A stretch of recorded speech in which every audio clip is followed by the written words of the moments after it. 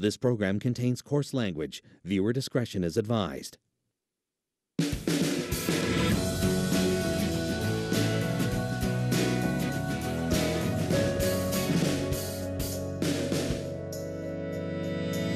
For 200 years, it has been Canada's most feared address. Kingston will always hold that thing as being the toughest maximum security prison.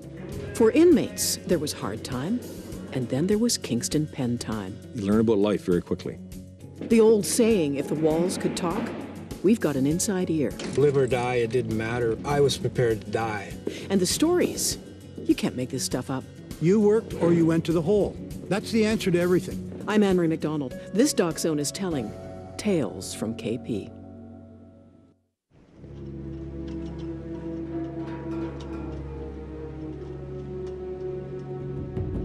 Beside the yachts and idyllic views of Lake Ontario, it stands.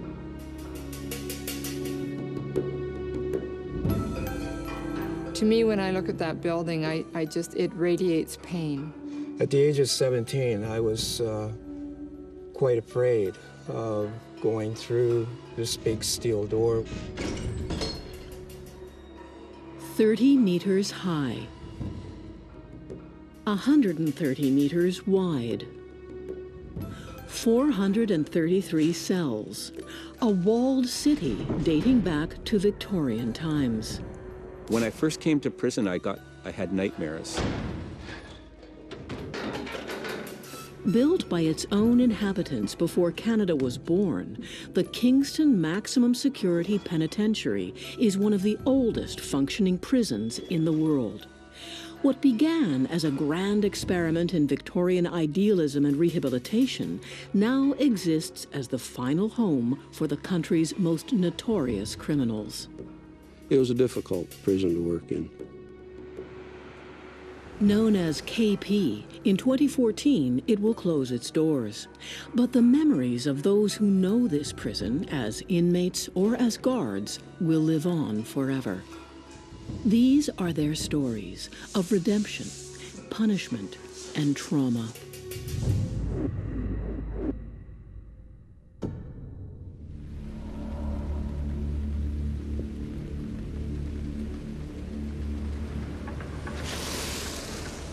In 1923, a massive manhunt was underway in Kingston, Ontario. Convicted bank robber Red Ryan and 4 accomplices broke out of the Kingston Penitentiary. Dozens of men looked for them in the forest, but they disappeared.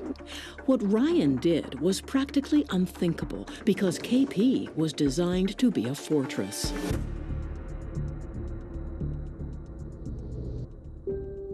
"100 years before Ryan's escape, there was no Canada, just a scattering of colonies on a rugged frontier. Justice was meted out at local jails. Conditions were primitive. In the 1820s, there was a lot of criticism about the conditions of the small local jails that would house everyone. Men, women, children, debtors, people.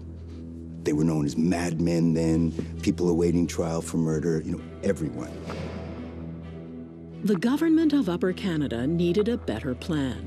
A large institution, a penitentiary, a social statement. A penitentiary, as its name implies, should be a place to lead a man to repent of his sins and amend his life. And if it has that effect, so much the better. Criminals were seen as morally and spiritually ill. With the right environment and conditioning, they could be cured. It was built to force people to be penitent. So it was built in order to isolate and to allow other people to be vigilant. To achieve this, the prison enforced one critical rule: total silence. Inmates were not to speak, laugh, giggle, run, jump. Any outward expression was not permitted. They really wanted that monastic atmosphere that would force inner reflection as they felt as part of the rehabilitation process.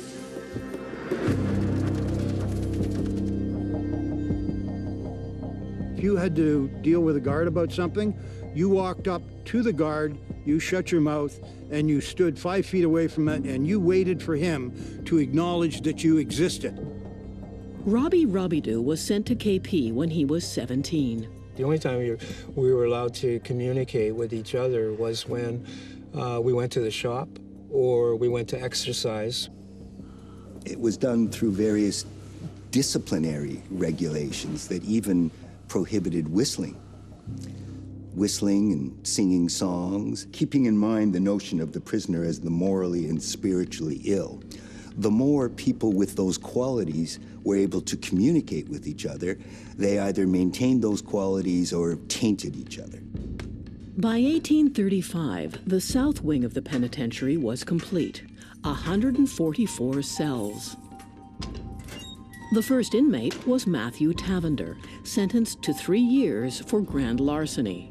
Soon he was joined by other prisoners, including women and children. The youngest that I'm aware of right now was Antoine Boucher, who arrived in 1845 from Montreal. He was 8 years old and sentenced to 3 years for picking pockets in Montreal. They lived in airless cubicles with a bucket for waste, a thin bed, and just enough room to stand. The cell consists of a bed that you had to fold up on the wall to be able to go back and forth, to pace back and forth, because one thing about prison is that you learn how to pace, and back and forth, back and forth, back and forth. There were 4 cell blocks in all, spokes of a wheel joining a central rotunda, which would come to be known as the Dome. When I walked into the Dome, that's when prison really hit me. This is Kingston Penitentiary. And in the middle stood the one instrument which broke through the silence. A bell, its ring dictating the movement of every inmate. It came to represent the control and the symbolism of the regimentation and the hampered freedom of the individual. It ran our life. The bell ran our life. This rigidity was typical of the rules at KP. Every convict shall not gaze at visitors in the prison. He shall not be anywhere without prior permission. When approaching an officer, he shall do so respectfully. And punishment often meant the cats. After receiving 1,200 lashes, one inmate was declared insane by the prison surgeon. Inmates as young as 11 years old were whipped for speaking French.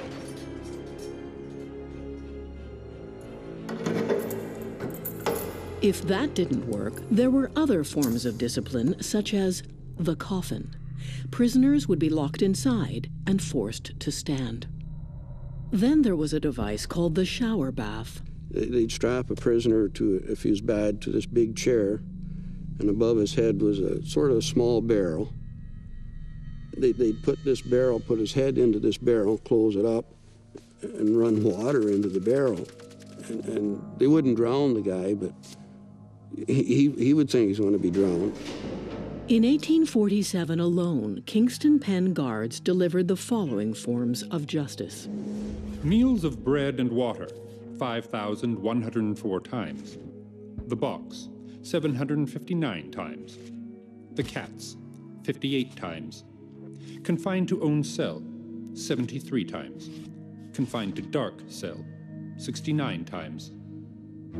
While life inside the prison was tough, outside it was seen as a beacon of Victorian enlightenment. Locals paid to see the convicts hard at work, and no less a luminary than Charles Dickens toured the prison while on a North American visit. There is an admirable jail here, well and wisely governed, and excellently regulated in every respect. The men were employed as shoemakers, rope makers, blacksmiths, tailors, carpenters, and stone cutters.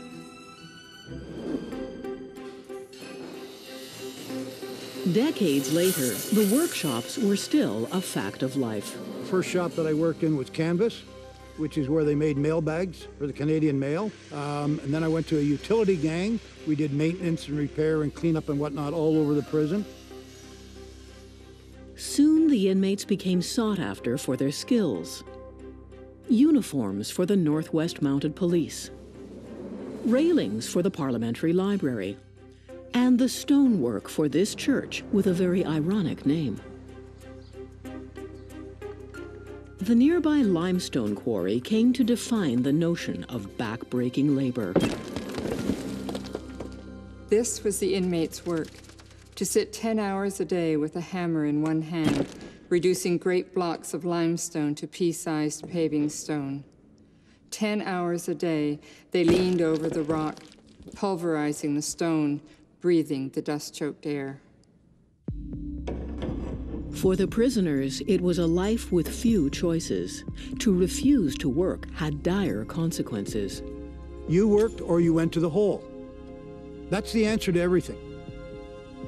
Politely known as the dissociation unit, it meant total isolation. In the morning, they would take your mattress out at 5 o'clock, 6 o'clock in the morning, take your mattress out. At nighttime, they would give it back to you. You would bring your mattress back in.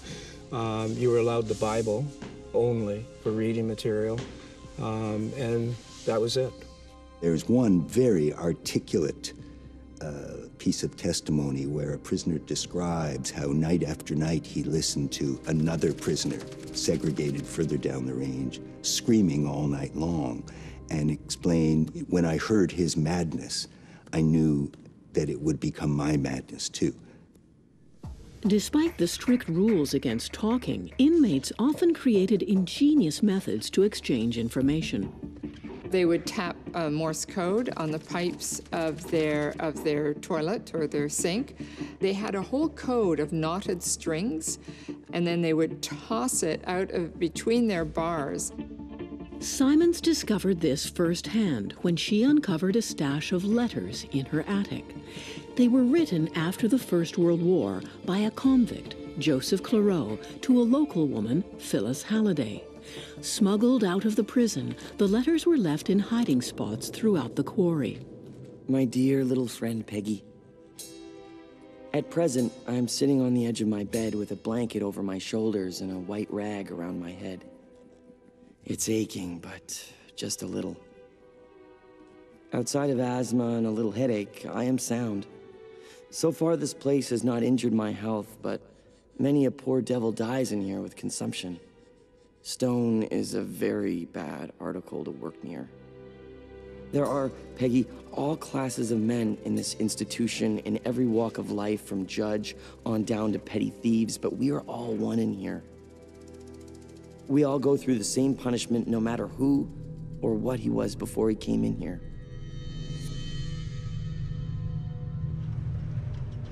With water on one side and guards watching in towers, it was practically impossible to escape from KP. But that didn't stop prisoners from trying. Mundane objects like toothbrushes and rulers became lethal instruments of justice and tools for breaking out. There's a kind of a general request in prison for homemade knives, so we made a few knives in the metal shop. There were hundreds of escape attempts, but few successes. Red Ryan was one of them. After he escaped, the Toronto Star sent a young reporter named Ernest Hemingway to cover the story. In the dark, there was a rush across the road. The guards fired into the dark at the sound and rushed forward. A man's voice said, "Are you hurt, Shorty?" The guards shot again where the voice came from, and one of them fired point blank. There is no blood, and there are no bodies. Ryan was eventually recaptured. Years after he was paroled, he was killed in a botched robbery near Sarnia, Ontario. According to news reports, officers shot him as full of holes as a soup strainer. Outside or inside the penitentiary, violence is never far away. Coming up, learning to live with fear. Be careful what you say. Don't leave yourself vulnerable. Don't talk like you have money on the street. I'm walking in line, all of a sudden, A guy falls out of line, he's got a knife stuck in him.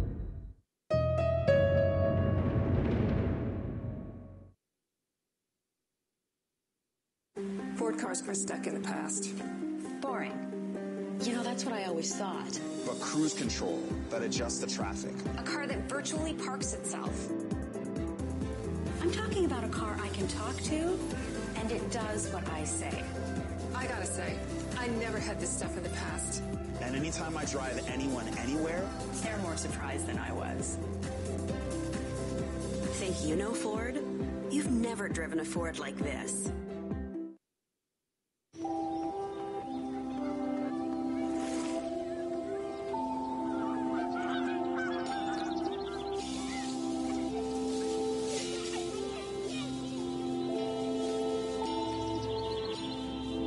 Fall is the time to get your flu shot, because the sooner you get it, the sooner you're protected. This year, it's more convenient than ever. You can get it from your doctor, a clinic, and now at participating pharmacies. Visit ontario.ca/flu. Ford cars are stuck in the past. Boring. You know, that's what I always thought. But cruise control that adjusts the traffic. A car that virtually parks itself. I'm talking about a car I can talk to, and it does what I say. I gotta say, I never had this stuff in the past. And anytime I drive anyone anywhere, they're more surprised than I was. Think you know Ford? You've never driven a Ford like this.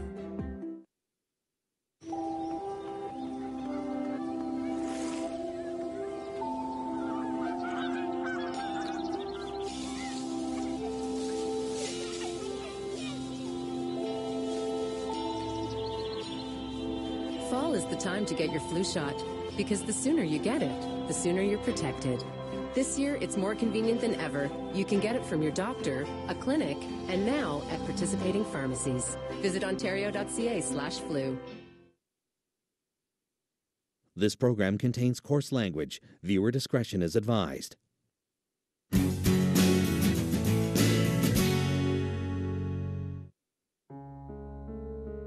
Throughout the winter of 1920, convict Joseph Clareau continued his clandestine relationship with a local Kingston woman, Phyllis Halliday.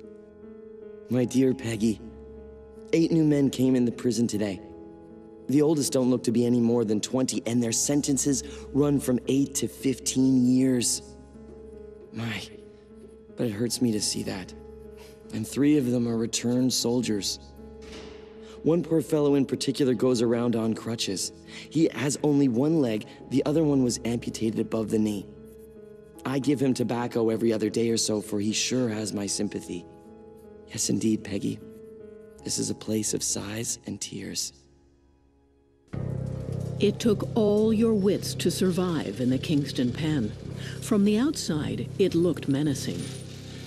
On the inside, it was worse. When I arrived in Kingston a few days, maybe a week or so, I put this tattoo on FTW, and what it means is fuck the world.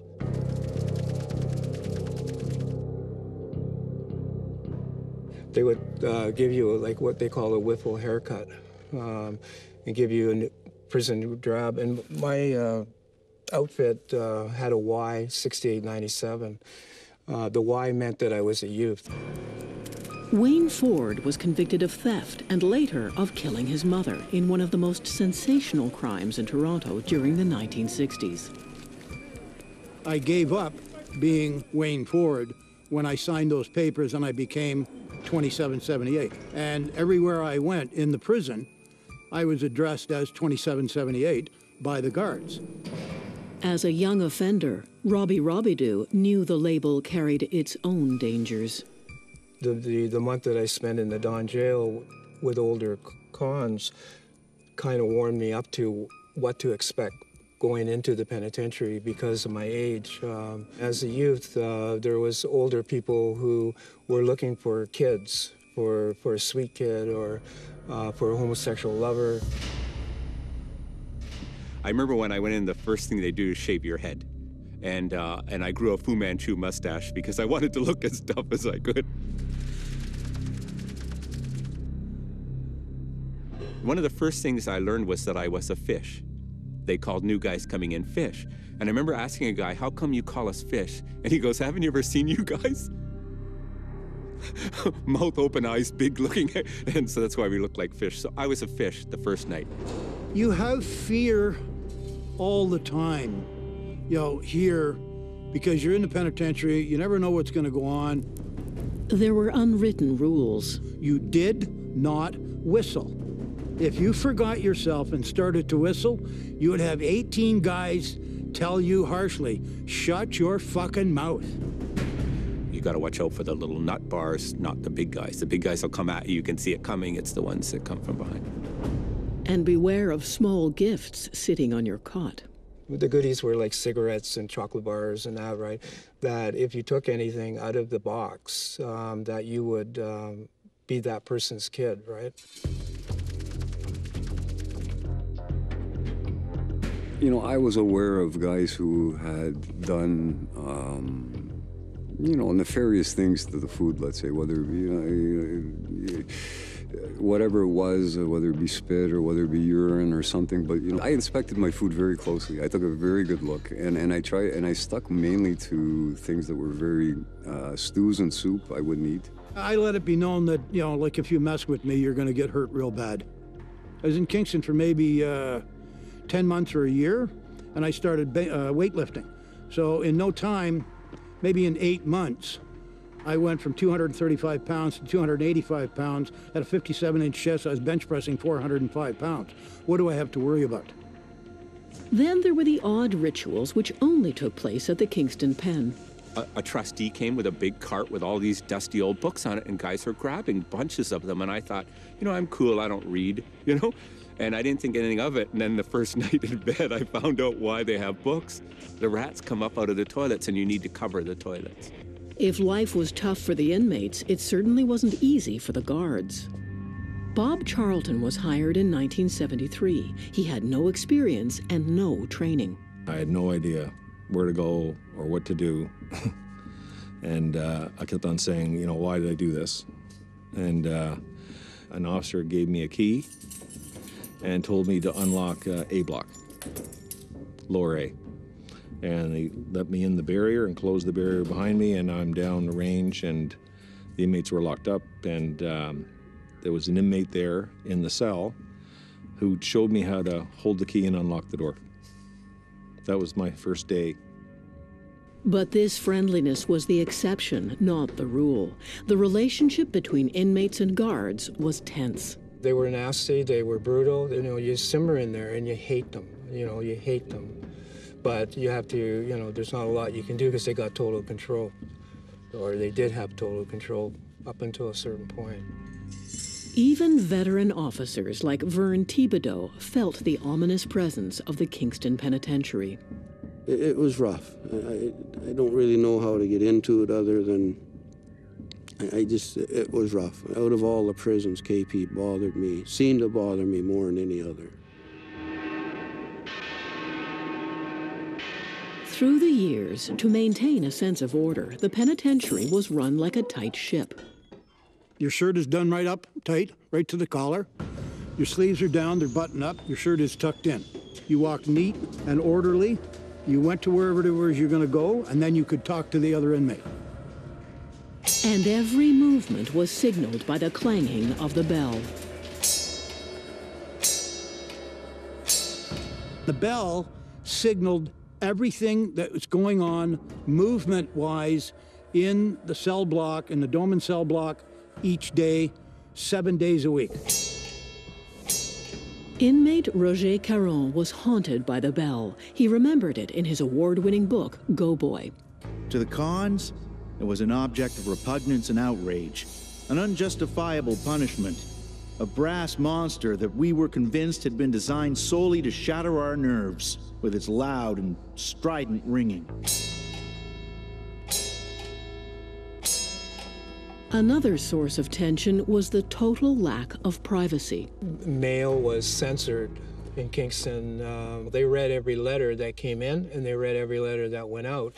And if you said anything that was detrimental to the good order of the institution, they would cut it out. So your letter would be all in pieces because, you know, you weren't allowed to say anything that was against the institution. Like, I hate this fucking place.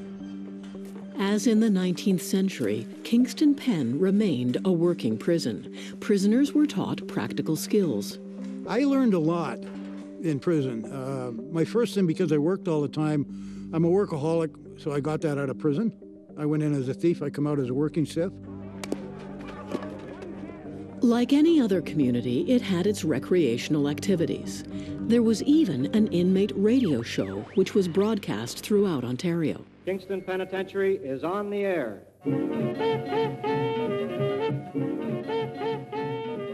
We didn't have TVs or anything like that in those days, so you got one movie a week down in the gymnasium. They set up chairs. The sports gang set up folding chairs down there, and everybody would go down and watch a movie. That was a big deal. Still, you never forgot where you were and why. Well, I found an inmate murdered. Looked in his cell, and his mattress was on the floor, and I thought that odd, and opened up the cell door, went in and pulled up the mattress, and the inmate was there, and he'd been stabbed. I think they said 60 sometimes through his eyes, and he had defense wounds all over his hand and arms and his whole torso and upper lower body. Or when Correctional Officer Vern Thibodeau discovered an inmate who had obtained the autopsy photos of his victim. That did get to me. I looked at that girl on the slab, and she was about the age of my daughter at the time. And that inmate looking at me, and it didn't bother him a bit. He's just looking at me and saying, well, you know, type of thing. And what I had to do was get the heck away and walk around a bit and sort of try to get myself a little calmer. Strict discipline lasted well into the 20th century. Corporal punishment like whipping was on the books until 1972. And the isolation unit continued as a common form of punishment. I was in the hole there for 3 days, and it was, again, loud. I was in my own little spot, but constant screaming, banging. You know, there's a real sense of despair that I felt from the place. In the 1950s and 60s, electroshock therapy was administered by prison doctors. Robbie Robidoux received it. It's a terrifying experience to go down there, to go down to that room where they're going to tie you up, tie your hands and tie your legs, and then shoot that sodium pentothal into your arm and knock you out, and then put the thing around your head and give you the shock. It's scary. For many inmates, there was one preoccupation: escape. If you couldn't scale the walls, there were other ways to sneak out. I do know there was at least one successful escape where the guy, I don't know what he did, but he got himself to the outside hospital and then escaped from the hospital. Got caught later on and got brought back in. We knew of a plot of at least 3 inmates was going to escape. So I was on the range, and I used to search the cell quite often. I got out twice, both times manipulating. One time I paid to get to camp and took off, and the other time they released me on a mistake, and I got away. With a prison so regimented, with punishment so common, and with freedom so elusive, inmates often took desperate measures. Vern Thibodeau remembers being taken hostage by an inmate. My stomach, of course, took a nosedive, as it happens quite often, and I thought, geez, here I go again. You can't get out to the door, no weapons, no nothing. And I kind of thought I might be in a bit of a trouble on this one. Anyway, we talked, I got him calmed down and talked into going back to his cell. The threat of prisoner violence was constant, and sometimes it would boil over. The first riot at the Kingston Penitentiary was in 1932. 20 years later, violence erupted again. Kingston Penitentiary. scene of the worst prison riot in Canadian history. Inmates set fire to the shop areas and rampaged through the building. With few improvements, the Kingston Pen remained a tinderbox waiting for a match. When we return, the prison finally explodes. You know, live or die, it didn't matter, right? I mean, I was at a point in my life where it didn't fucking matter. And I was prepared to die.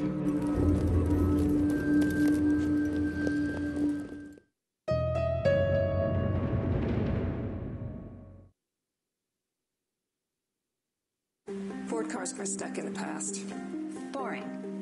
You know, that's what I always thought. But cruise control that adjusts the traffic. A car that virtually parks itself.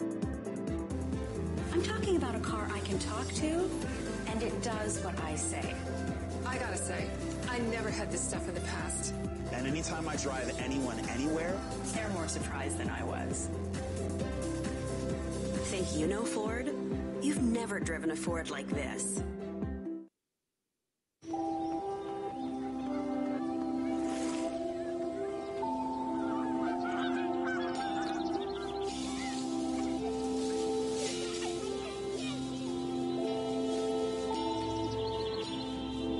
Fall is the time to get your flu shot, because the sooner you get it, the sooner you're protected. This year, it's more convenient than ever. You can get it from your doctor, a clinic, and now at participating pharmacies. Visit ontario.ca/flu. Ford cars are stuck in the past. Boring. You know, that's what I always thought. but cruise control that adjusts the traffic. A car that virtually parks itself. I'm talking about a car I can talk to, and it does what I say. I gotta say, I never had this stuff in the past. And anytime I drive anyone anywhere, they're more surprised than I was. Think you know Ford? You've never driven a Ford like this.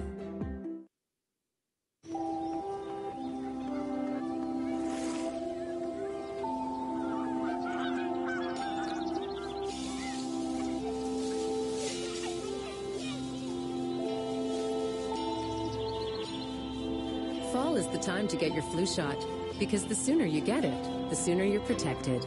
This year, it's more convenient than ever. You can get it from your doctor, a clinic, and now at participating pharmacies. Visit ontario.ca/flu.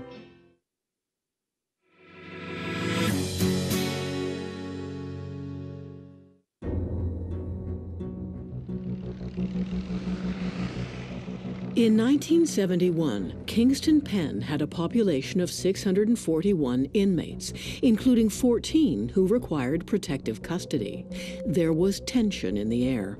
You had the festering of grievances about treatment, dealing with food, visits, discriminatory application of internal rules. Adding to inmates' jitters, a new penitentiary was set to open called Millhaven. A lot of the rumors going around, circulating around the joint, was that there was going to be cameras everywhere, that you were going to be 24 hours under observation. You know, guys are all paranoid. You know, we don't think positive, we think negative. On April 14th, 1971, 6 inmates overpowered the guards in the gymnasium and seized control. More inmates soon joined in. I'm in my cell, and at 10:30, I start hearing this commotion that is gradually building and building and building. You know, and it takes me a few minutes to figure out it's not just a fight, it's something more serious. By 11 o'clock, I know this is a prison takeover, and I'm locked in my cell, and I'm afraid they're going to light the place up, and I'm going to burn to death in my cell. 6 guards were taken hostage. One of them was a young corrections officer named Carrie Bushell. He had just been laid off from DuPont. KP was supposed to be a temporary job. Anything that I had of any value whatsoever was taken from me, and everybody else too. You know, I think they might have ripped my shirt or something like that. I mean, they meant business, and basically we knew that, so all we could do was comply. 12:30 came, he wasn't there. I was getting kind of, well, what's keeping him? I think about 6 o'clock in the morning, the phone rang, and they informed me that he was a hostage in the riot.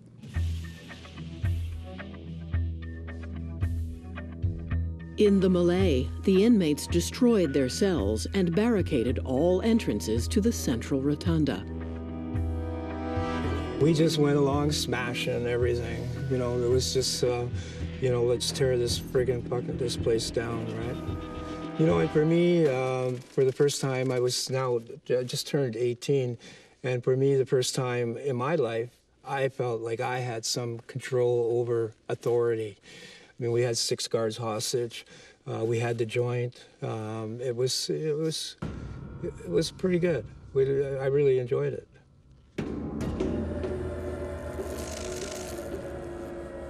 Then one of the rioters smashed the most hated symbol of the Kingston Penitentiary. A friend of mine named Mikey Logan got the bell. As soon as he got out of his cell, he ran right down to the dome, found a big steel pipe or bar, and beat the living shit out of that bell. They just destroyed it in a million pieces, eh? And he was just happy. The riot, the greatest thing that happened in the riot for Mikey, he got the bell. By now, the entire prison was under the control of inmates like Wayne Ford, and they were determined to bring about change. We wanted to modernize the prison system. We were living in an archaic system with striped shirts, numbers over our pockets. We wanted to be regarded as live human beings. We wanted to be able to grow our hair any length we wanted rather than real short. We wanted to be able to grow a beard or a mustache. One of our biggest things, we wanted to be regarded by name rather than number. We're going to use this riot as our vehicle to try to change the archaic piece of shit prison system that Canada had in this Kingston Penitentiary. The inmates demanded to air their grievances with a citizens group. One of them was a young lawyer named Aubrey Golden. There were guards with guns in all the alcoves behind me.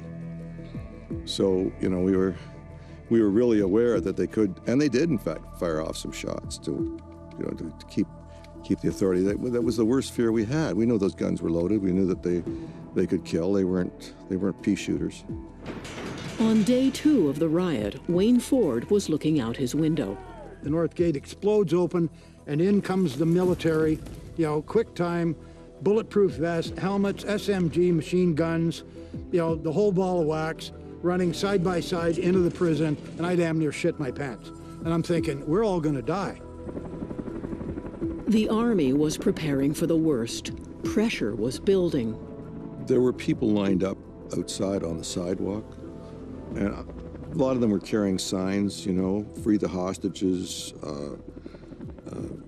you know, take action or whatever. The inmates had threatened to cut the fingers off some of the hostages if what they wanted wasn't met. So at that point, it got a little hairy. You know, I knew they'd be worried, especially Elaine, so.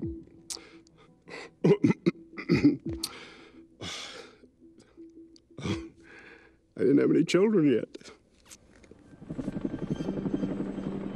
On the 3rd day, the hostage crisis grew more desperate and ominous.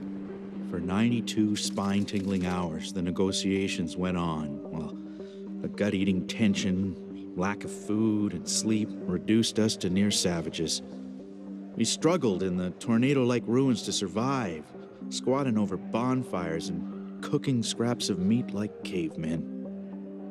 With little food and sleep, the situation spun out of control. A breakaway group, including Robbie Robidoux, grabbed sex offenders, informants, and others in protective custody. They were brought to the rotunda and tied to chairs. It wasn't a planned thing that we're going to take out these undesirables and these sex offenders and put them in a circle and beat their brains out and kill them. That wasn't what the intention, that wasn't the plan. One of those tied up was a convict named Brian Enser. I got accused of putting the final touch to him, right? Whether that's true or not, I don't know, because I was pretty high at the time. And so I'm told that I did, but whether I did, I don't know that for a fact. The end was coming, and both inmates and officials wanted to avoid further bloodshed. A plan to release the hostages was reached. Among the first was Carrie Bushell. You knew you were leaving the other guys, you know.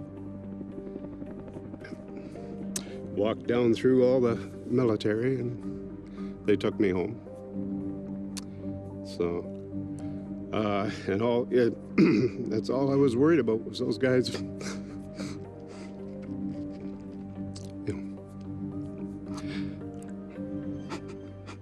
I'm sorry.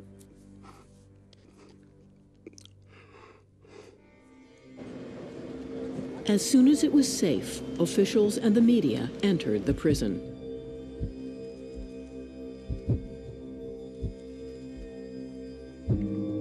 I remember walking around some, pipes lying around, and bars, the iron bars were torn right off.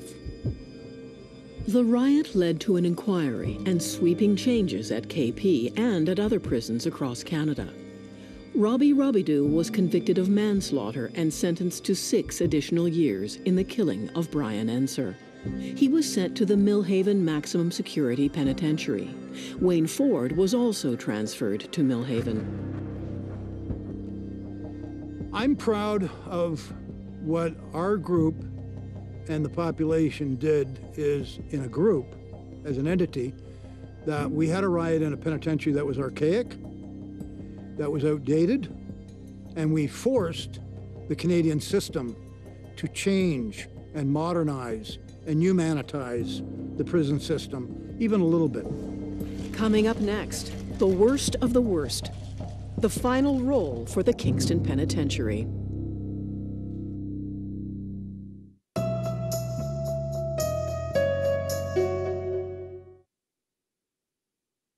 Fords are gas guzzlers. That's what my dad used to say. The gas guzzlers don't save me a ton in gas money. And they don't get over 900 highway clicks to the tank. And they definitely don't plug in. Electric. Gas. Hybrid. Ford's got them all. Dad's never seen a car like this before, let alone one from Ford. Think you know Ford? You've never driven a Ford like this.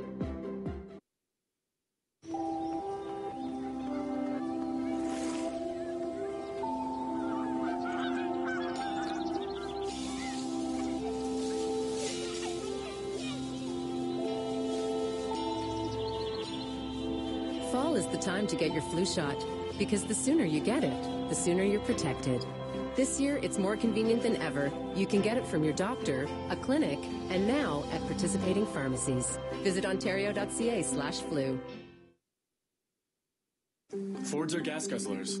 That's what my dad used to say. The gas guzzlers don't save me a ton in gas money. And they don't get over 900 highway clicks to the tank. And they definitely don't plug in. Electric. Gas. Hybrid. Ford's got them all. Dad's never seen a car like this before, let alone one from Ford. Think you know Ford? You've never driven a Ford like this.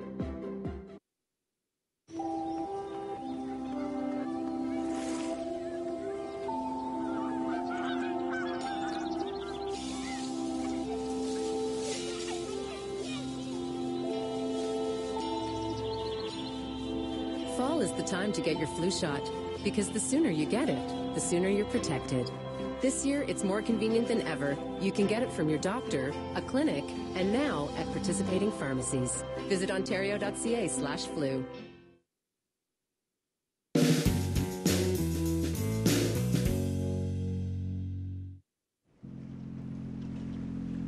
For almost 180 years, the Kingston Penitentiary has stood resolute, an imposing structure on the Canadian landscape.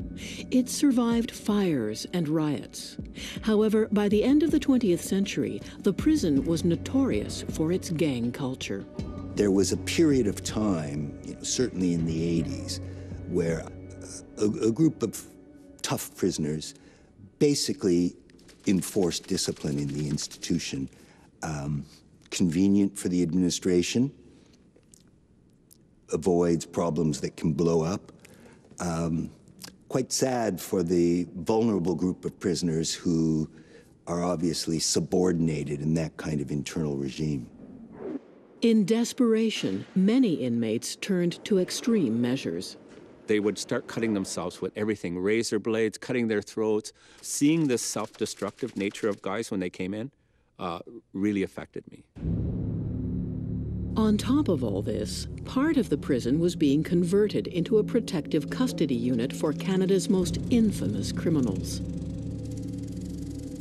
In 1982, Clifford Olson arrived at KP. The notorious Beast of BC killed 11 young people. Bob Charlton escorted him to the prison. He was very small, and he talked very well.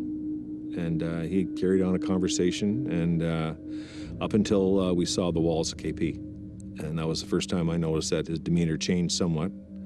I noticed him stiffen in his seat, and I remember looking at him. And I'd like to think I was the one of the few people that actually saw him scared.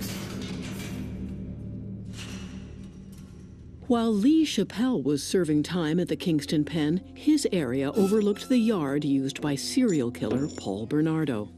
Guys were, you know, like, looking for him, and if he did come into the yard, yeah, there was, they were prepared, you know, with glasses of urine or whatever they could come up with to throw on him.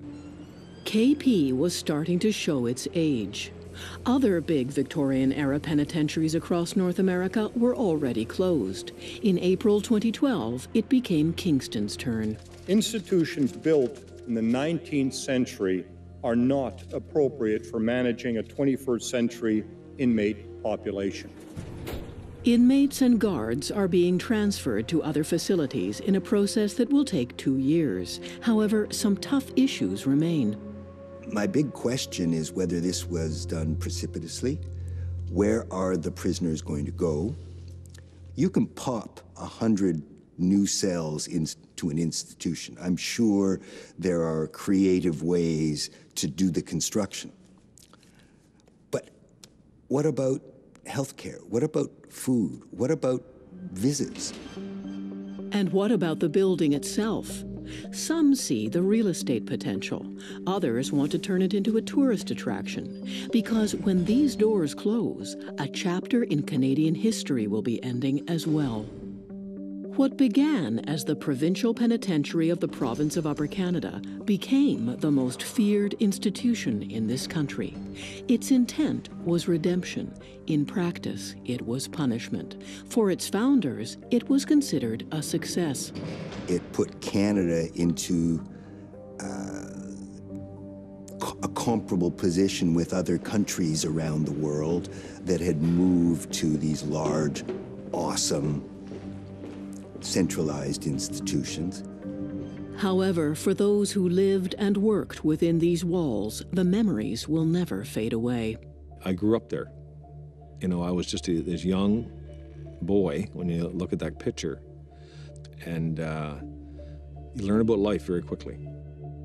Bob Charlton became a manager in the correctional system. He retired in 2009.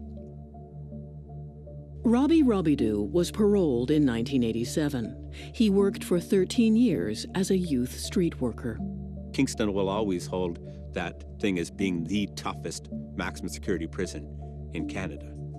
Rick Osborne got his BA before leaving prison in 2002. He is now a youth mentor. Lee Chappelle was released in 2009. He started an anti-bullying and crime prevention program. If those walls could talk, the stories they'd be able to tell. Vern Thibodeau became a correctional supervisor. Upon retirement, he wrote a memoir called The Door. I was very, very naive when I went into the penitentiary. I learned a lot about people. Most of it I don't like. Wayne Ford left prison in 1975. He became a public speaker and worked with inmates in BC and Ontario. Carrie Bushell left KP a few months after the 1971 riot. The Bushells have 2 children and 4 grandchildren. There's some holiday programming in the coming weeks, but we're still thinking seasonally. Winter sucks. I don't think anybody actually likes it. Is it over between Canadians and winter? Winter is not fun. I am tired of winter. Why do we let the Russians and Swedes have all the fun? Canada, maybe it's time to get our winter mojo back. Life Below Zero, next time. 2013 is going to be a busy year at DocZone. Here's a look at a few titles coming in January. Earthquakes have been rocking Yellowstone. An eruption like Yellowstone could trigger the end of civilization as we know it. Every single product that is being manufactured is being counterfeited. Paul, are you there? Would you like to take the corgis out for a walk? I'm Anne-Marie McDonald. You can always watch our documentaries at cbc.ca/DocZone. Thanks for joining us.